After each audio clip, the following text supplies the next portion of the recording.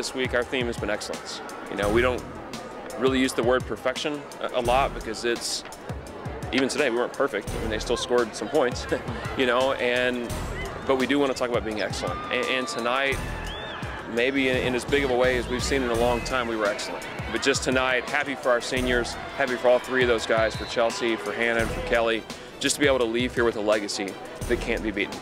You know, 16-0 cannot be topped, and we've talked about that all week, wanting to give that. That's our gift to the seniors. You know, the jerseys are nice and the flowers are nice, but if we can go 16-0 and they can walk out of the building tonight knowing that it can't be topped, that's a special thing, and I'm happy for all three of them.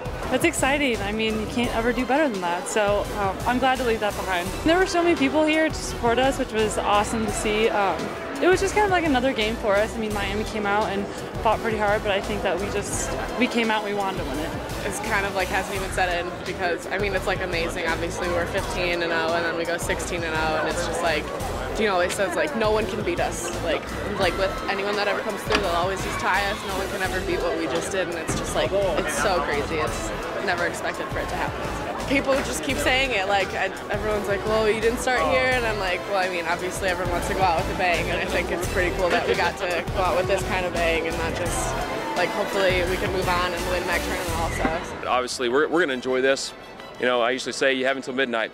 Enjoy it, and tomorrow we get up, new day, we got to work. We might give them 48 hours this time. Might give them 2 days. But then we got to get back to work. We have a conference tournament here next week. Obviously, we're very fortunate and we've earned the right to not play into the semifinals. But there are a lot of teams out there that would love nothing more than to come in here and beat us. Set to Lamberti. It's off of Miami. Out of bounds. Near side. The Cats have done it.